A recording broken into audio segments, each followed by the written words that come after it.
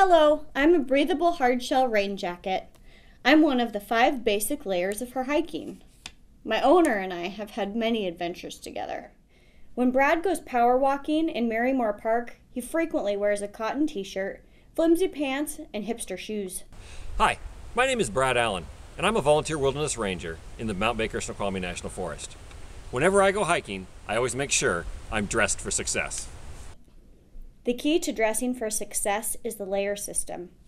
I am the outer layer, and the rest of my team is made up of my 4 friends: base layer, inner layer, mid layer, and insulating layer. Always start with a good base layer. Thin and made up of synthetic fibers, it helps keep you dry.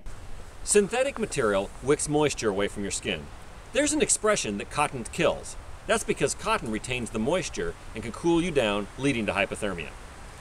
Next comes your inner layer. A thin fleece or other warmer pullover or jacket is perfect. You can use layers like a thermostat to control your body heat. Turn down the heat by peeling off one of your layers. Turn up the heat by adding a layer. Your mid layer, carried in your pack, can be a thicker fleece, sweater, or even a thinner insulated jacket. I've heard it said that the wilderness was not made safe for people. A good reason to always be prepared. Even on the simplest hike, you should be ready to survive the night.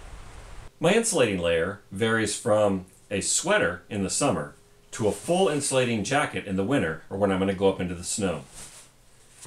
No matter what the TV weather guy says, in the Cascade Mountains, rain and snow are always in the forecast.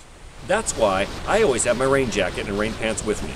I would rather carry a couple extra pounds in my pack than get caught in the rain or wind without it. Frequently, I'm betting my life on my outer layer.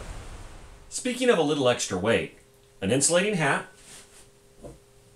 extra base layer shirt, gloves, and extra wool socks are pure magic if I get caught in the cold or rain. 5 layers: base, inner, mid, insulating, and outer. Looks like it's time for me to go. Properly prepared, every day on the trail is a great day.